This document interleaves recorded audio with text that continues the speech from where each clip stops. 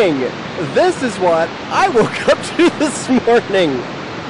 This is Shoshone Falls on the mighty Snake River, and let me tell you, I've been to a lot of waterfalls in my life, and this one is pretty spectacular. It's taller than Niagara Falls. It's actually running at relatively low water right now. During the spring melt, it's like a thunder. You can't even stand where I'm standing. The force of the wind and spray from the falls would just knock you over. This is amazing. When I was a kid, I saw a picture on a calendar of a waterfall. And the name of the waterfall was not on the calendar. And at that point in my life, I had seen a few waterfalls in person. And I had seen pictures of hundreds of waterfalls because I was a geek and I read encyclopedias for fun when I was a kid. But there was this one thing about the waterfall that just really captured me, and I couldn't get it out of my head. And I spent hours reading my encyclopedias trying to find out where this waterfall was. I had no idea even what country it was in. And I couldn't find it. And this waterfall haunted me even into adulthood. And so when the internet came about, I started just frantically searching and searching, and I finally figured out that this waterfall that I had been dreaming of all my life was Fall Creek Falls on the Snake River near Idaho Falls in Idaho. But Idaho's a long way from Texas, and there aren't that many major airports around, so I never actually got to visit this waterfall until today. And I'm about to see it for the first time. I'm feeling a little bit emotional about it.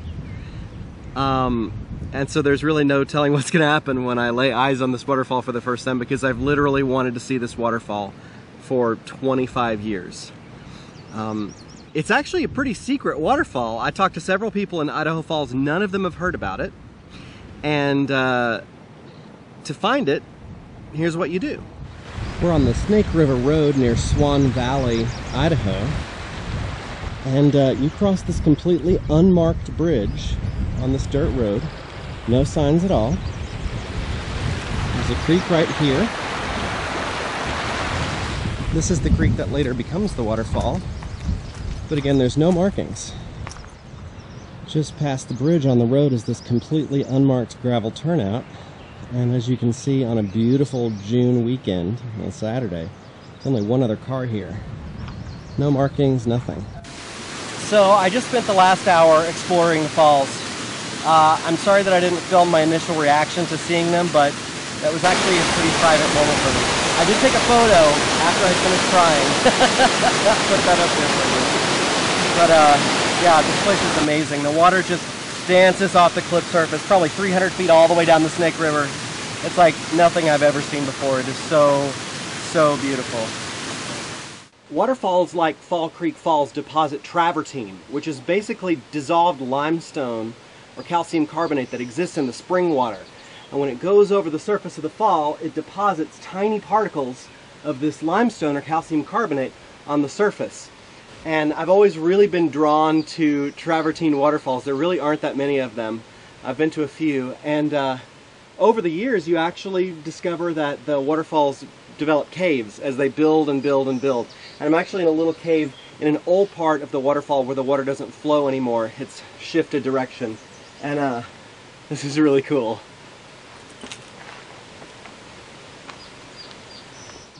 It's just amazing. You can see the movement of the water frozen forever into stone here. This is just a miracle. And now it's time to climb back out.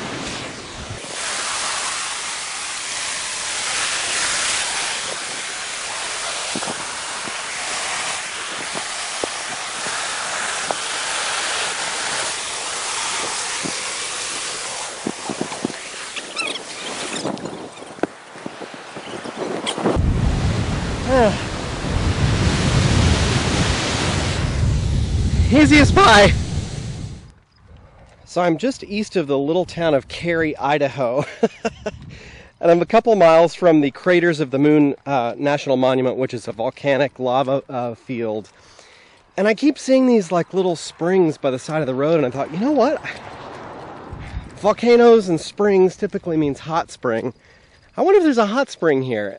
And so I pulled out my little guide to hot springs, and it turns out I was like less than a quarter of a mile from a hot spring right on the side of the road. It's called Wild Rose Hot Springs.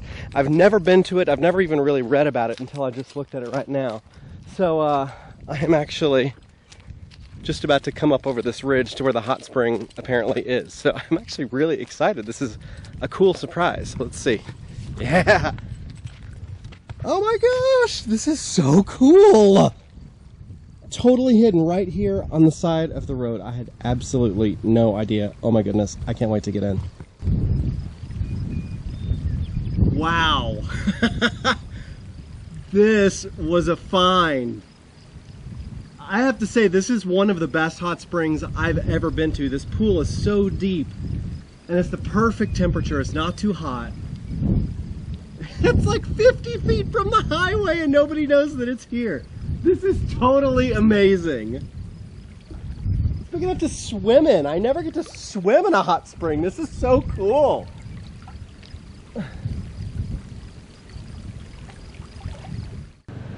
So this is one of the many cinder cones out here in the Craters of the Moon National Monument, which is really not on your way to anything, but is a really, really interesting place. It's just a bizarre landscape. I climbed down into one of these spatter cones. You know, this is just a really bizarre place. I've flown over this on my way to like Portland and Seattle on commercial flights before. I've never actually been here, and it's really kind of cool. It reminds me a lot of Hawaii, except that it's Idaho. Bizarre. And of course, where there's lava, there are almost always lava caves. And you know me, caving is my hobby. And I love lava caves in particular. But I'm not going to go into this one, or actually anyone in the park, and there's a reason why. Most of the caves in the continental US right now are actually under threat from a disease to bats called white nose syndrome, and they believe that it's spread from cave to cave by cavers with mud on their shoes as they track from one cave to the other. Now this fungus affects the bat population, and it can decimate an entire cave's population over the course of 1 year. I don't know, a lot of people don't like bats, and they're like, oh, what's wrong with that? Well, I'm going to tell you this. If all the bats in the United States became extinct, there is not enough bug poison in the world to keep all of the insects from eating all of our crops. We would all completely die out and become extinct if it weren't for bats. They are almost as important to human survival as honeybees are, which are also threatened right now. So I'm going to avoid going down into this cave, even though the floor of this cave is a pure sheet of white ice year-round, and I really want to see it. But I've got to respect the bats and make sure that they stay safe so they can eat bugs, so we can continue to put food in our mouths. So, goodbye cave. Maybe someday when the disease is gone, I'll be back. So I've just driven 4 hours out of my way to the middle of nowhere in central Idaho to visit a hot spring that I've wanted to visit for over a decade. It's called Goldbug Hot Springs. It's apparently one of the best hot springs on the planet. And I know this video has been very heavy with hot springs, but as you can obviously tell, I love them. They're magical. I've soaked in hot springs on all 7 continents, actually. And while this trail is only 2 miles long to the Goldbug Hot Springs, it gains over 1,000 feet in elevation during those 2 miles, which is basically more than a 10% grade for the entire duration of the 2 miles. And whereas most 2-mile hikes would only take me about 30 to 40 minutes to do, I have no idea how long this one's going to take me. All I know is it's not going to be fun. And it's actually a little toasty, maybe 82 or 83 degrees today. I'm going to soak in hot springs. Not quite sure I'm the smartest person out there right now, but we'll see. Already, I'm pretty hot. So according to everything I've read, the hot springs are up there. That's how far and how high I have to hike to get to them. And it's not gonna be fun. Look at a snake here. It's pretty long.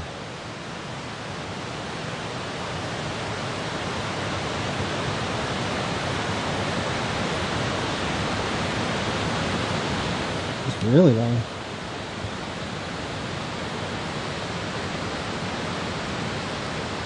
Wow, pretty. Oh man, I've been hiking for 45 minutes. That's normally the amount of time that it would take me to go a couple miles. And when they say this trail is steep, they mean it. I am so tired. I hope I'm close, but something tells me I've got like another half a mile to go. Oh, it's 54 minutes, and I finally made it to the first pool. Look at this.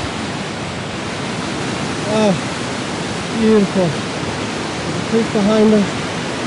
There are more soaking pools across the creek. Oh yeah. Wow, this was tough. Oh gosh.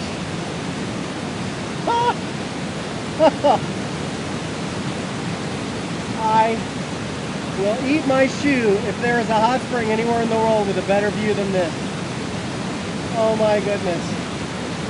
Totally worth the grueling hour of slogging up here. The only thing on this planet that could make this any better than it is right now, an IPA, of course. Cheers.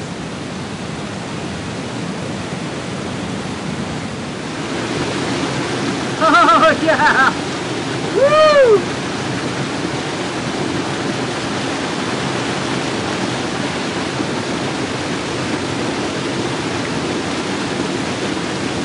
Oh man, that's good! Woo! There's so many pools and each one's a different temperature. This one's actually the hottest, but there's a layer of ice cold water like this deep at the very bottom of it, so you get a nice surprise when you sit down. So after you stir it up a bit, it's perfect. Going back down is so much more pleasant than going up.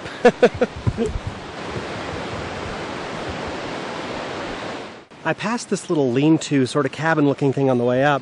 I'm not sure how old it is, but it's pretty old.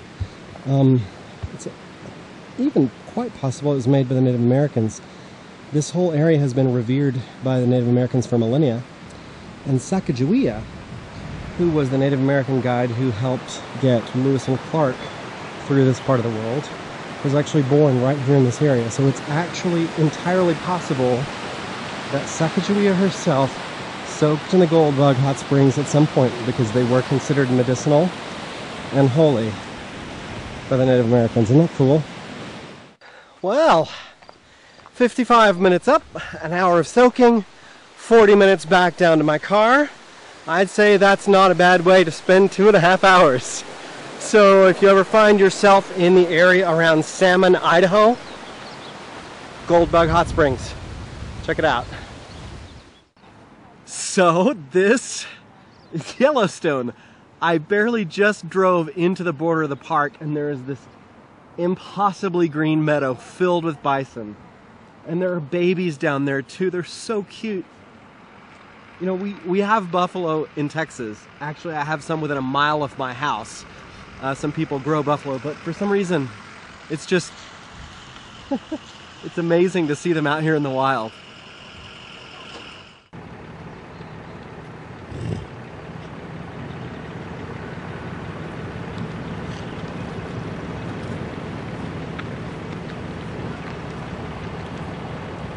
Wow.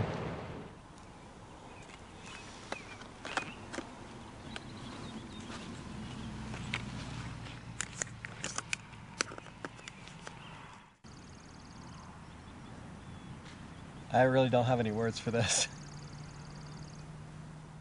So I just got to Old Faithful, and some other geyser in the basin below it is just going off like crazy. It's like a 50-foot plume and it's roaring over here, and I don't know if you can see, but at the base of it there are tiny people. Like this is really crazy. Welcome to the most famous geyser in the world, Old Faithful. Right over there, and they say she's going to erupt sometime in the next 10 minutes, so I'm going to hang out and see what I can see. It's my first time. Good morning. Now, even though Yellowstone is in the absolute middle of nowhere, It's still one of the most crowded of all the national parks. And I am actually scientifically allergic to crowds, especially in nature. My first time to Yosemite, the trails were like lines for an amusement park, and I swore I would never go back. So I was very trepidatious about coming to Yellowstone for the first time. So here in the Upper Geyser Basin near Old Faithful, which is the most crowded of all the trails, I decided I was going to get up at 6 in the morning to hike the Upper Basin just to make sure there weren't really that many people there. And I don't like getting up early, but I think this was worth it.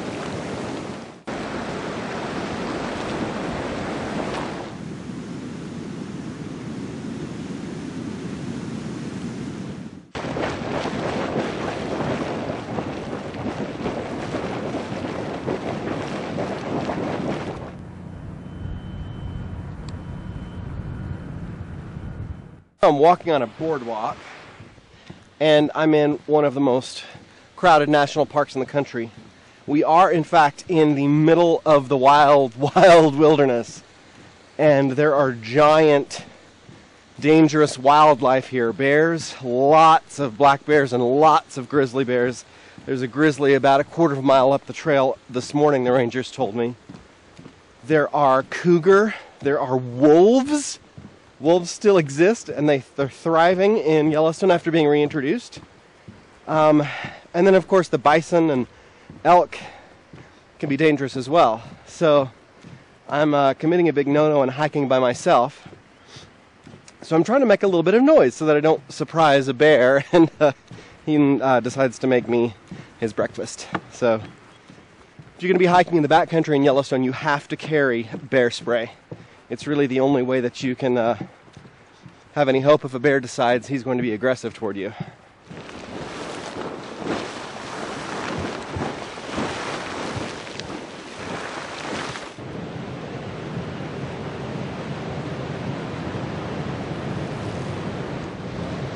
Now that is one of the strangest things I have ever seen. This is Grotto Geyser, and it's weirder than the last one I saw. They just keep getting weirder and weirder.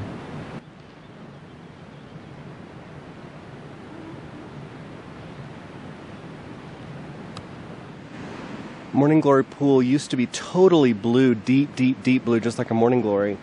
But over the past, visitors to the park have been throwing rocks and coins and things like that in there. And it goes down, and it's been plugging up the main spring channel. So the temperature of the geyser has gone down.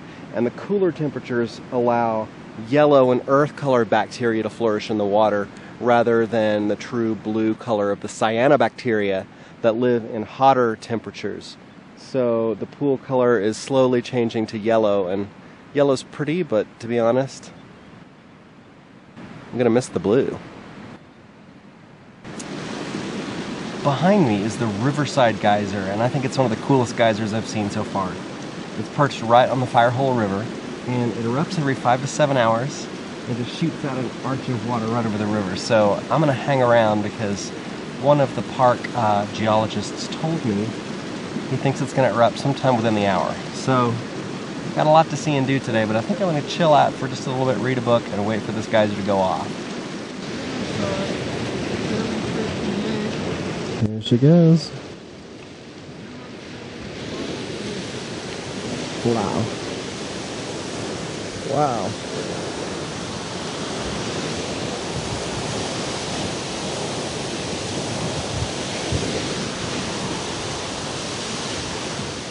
This is no minor eruption. This thing is still going on like 10 minutes later.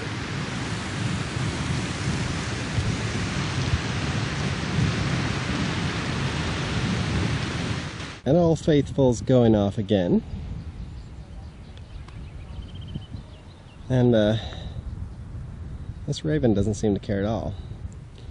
And he is practically as big as a turkey. I'll bet he would make a delicious pie. However, he is eating bison poop. So if his primary diet is bison poop, he might not make a very good pie.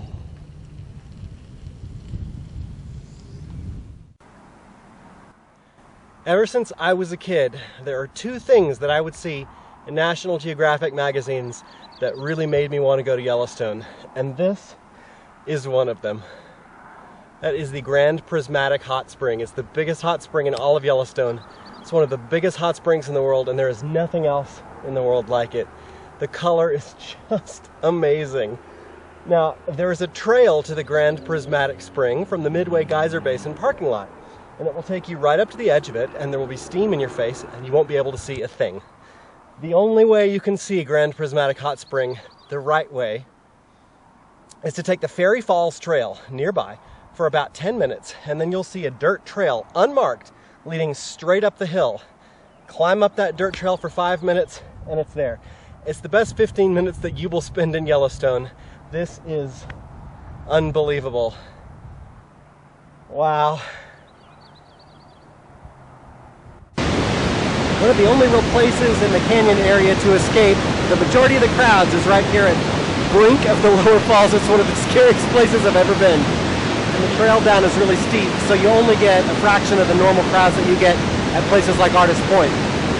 But even so, I had to wait 15 minutes for my turn to take a photo in this one spot, so it's not like it's deserted. I wonder why they call it Yellowstone. Oh, that was sweet.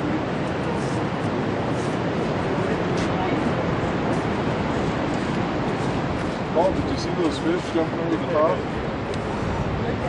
Pretty cool. Oh, there it comes. Oh, service, service, service.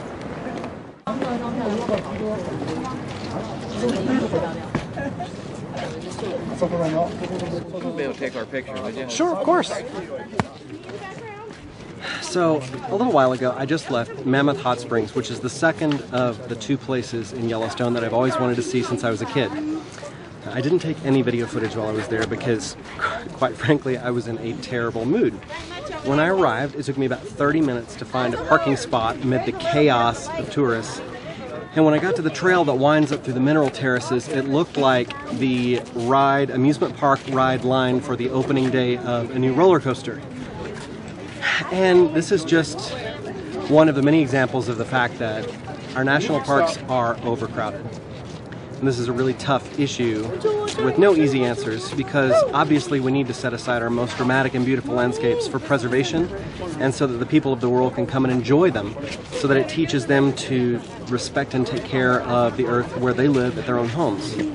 But on the other hand, if you build 4-lane highways and hotels and restaurants and gas stations in our national parks, everyone will come to them because it's easy.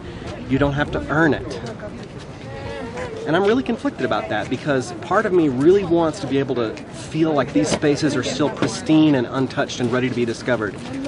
But on the other hand, a lot of our folks that live in urban areas don't have enough connection to the wilderness anyway, and they wouldn't come here if they had to earn it. So, it's certainly not an easy issue. But that's the reason I started my day out at 6 o'clock this morning, because by 10 o'clock, this place looks like an amusement park, and it stays that way until around 5 or 6 o'clock when people start going back to their hotels for dinner. So, if you are wanting to spend a solitary vacation in Yellowstone, plan a week here. Spend your time on the trails from 6 a.m. to 10 a.m. and from 6 p.m. to sunset. And the rest of the day, sit back underneath a tree with a good book and enjoy yourself. That's really the only way to do it. As for me, I've about had enough of the crowds, and I am gonna head south and get out of here. And of course, the instant everybody saw me with my camera set up pointing at me, they started looking at me, and then I got marauded and had to take like 15 pictures with people at Artist Point right after I got done filming. But I mean, it was kind of fun. I guess people don't expect to run into people they see on television in national parks, but I guess sometimes it happens, right? So I had to stop and show you just one more thing. On the far south end of the park, I'm on the shores of Yellowstone Lake, which is the biggest lake I've ever seen short of the Great Lakes. And this is a really cool feature that relates to cooking. The fishermen would stand right there, catch trout in the lake, and then lift the trout up still on the hook and dunk it into this boiling fumarole right here and cook the trout right there, seconds after caught. How cool is that? So you know that I can't stay more than a day without going to a hot spring whenever I'm in hot spring country. I just left Yellowstone.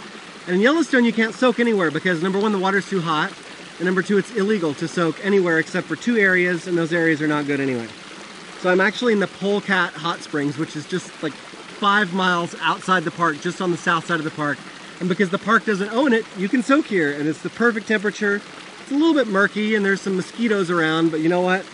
After camping in Yellowstone for like 3 or 4 days, this is the most wonderful feeling thing you will ever feel. Have a good night, I'll see you tomorrow.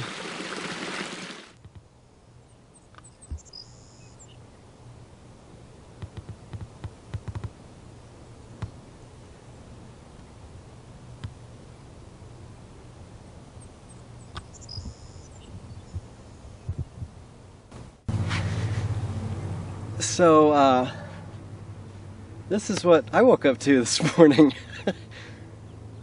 You know, I've been on the road for almost 3 weeks, and with so many incredibly beautiful things to see, when you see stuff like this, your brain just doesn't work anymore, and it just kind of stares at it dumbly and thinks, is that real? Wow, the Grand Tetons are so beautiful. Really? Historic barn, bison, and the Grand Tetons? For real? I feel like I'm still in my hammock at the campground asleep, and this is all some sort of weird dream. This is... oh. Another day, another hot spring. This is the Ogden Hot Springs in Ogden Canyon in Utah. This is Raspberry. You saw him earlier. He just met me up in Salt Lake. And it's like 98 degrees out here. And we're in a hot spring and it's so hot. I had to get my sun shield from my car to keep us from roasting alive, and yet we're still sitting in 102 degree water. It's true. Why are we doing this? I don't know. We're fools, Raspberry, fools. Well, we're doing it anyway. Ogden Hot Springs in June, man. 98 degrees. Awesome. So we're on our way from Salt Lake to Denver, and is it I-70? This is what we're on, I-70? I think so. Yeah, I-70 runs just 30 miles north of Arches National Park, and Raspberry, who was with me, has never been to Arches. I've only been once. So we decided to sacrifice a few hours and come down here and drive through the park, because it is really one of the most beautiful places that you'll ever see. It's really amazing. Raspberry's all excited, right, Raspberry? Totally excited. Yay. Okay, here we go. Film a little bit of that stuff.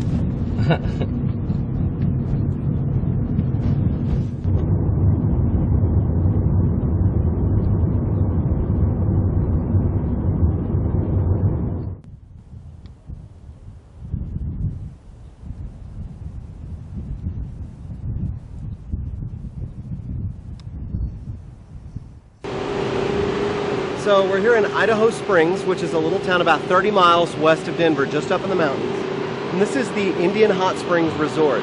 And this is a historic place. It's been around for 150 years. Walt Whitman, Oscar Wilde, Teddy Roosevelt, all these people stayed at this place. And the reason I like to stop here is because underneath the hotel there are caves that have hot springs inside them. So I'm going to try to take the camera down and show them to you, but the camera can only go into the cave for a few seconds before it would fog up and get all messed up. But we're going to try. Let's go. Okay, so we're about to enter the steam caves underneath the Indian Hot Springs Hotel. And the first part is the shower cave, and it's not too moist in there, but as soon as we hit the main hot spring cave, the lens is going to fog up really fast. So I'm hoping you can get a glimpse of it before it goes crazy. I believe that these are old mining tunnels from like the 1800s, and they encountered hot springs in them, but I could be wrong. And then yonder are the caves, and the hot springs are inside. It's really damp. Oh. Is it gone? No, go for it. Oh, okay. And they're just little pockets of hot water that range anywhere from like 104 degrees to 112 degrees, all the way back. It's the hottest pool in the very back of the cave. Each of the caves are gender segregated, so the women are in a cave over there and the men are in a cave over here. But we're the only men in here right now, which is really cool. So we're in the mountains just north of Denver, and I just found out that Ray Bradbury died. And he was my favorite author by a large margin. His book, The Halloween Tree, is this big, and it was written for kids. I didn't read it for the first time until I was an adult, and I've probably read it hundreds of times, and I've read it out loud to classrooms and families and friends, and his other two books, oh goodness, sorry. His other two books, Something Wicked This Way Comes, and Dandelion Wine, were my two favorite books. They were written about his childhood in early Americana, growing up in a very small town north of Chicago. And of course, he's best known for his books like The Martian Chronicles and Fahrenheit 451, his science fiction novels. But it was his Americana books that really resonated with me. And when I was a kid, I actually got to meet him several times when he would come to speak at the university in the town where I grew up. He would come to church on Sunday at my church. And so before I even read any of his books, I met him, and my father told me, this is an amazing man that you should meet. And so I had a really special connection to Ray Bradbury. He's one of the greatest American authors of the 20th century, and I will very much miss him. Oh, okay, turn it off. I like to put on Facebook and Twitter a memoriam to Ray Bradbury, and because I'm driving in the mountains, I was using my talk-to-text so I didn't have to punch it in, but because I was crying, it didn't understand what I was saying, and so this is how it transliterated it. To capture the heart of mine, to children and adults alike, took forever just to let a stick of butter. Which he probably would have appreciated. So I'm on my street. I've driven 6,700 miles in the last 3 weeks. That averages 320 miles a day, but there are quite a few days when I didn't drive at all. So I covered a lot of mileage in the last few weeks. And my puppy dog is about to go absolutely crazy when I get home. So Hey, baby. Hi. Oh, goodness. Oh, goodness. Oh, yes. Oh, hi. Oh, goodness. Oh, slobber. Oh, goodness. Oh, goodness. Oh, hi.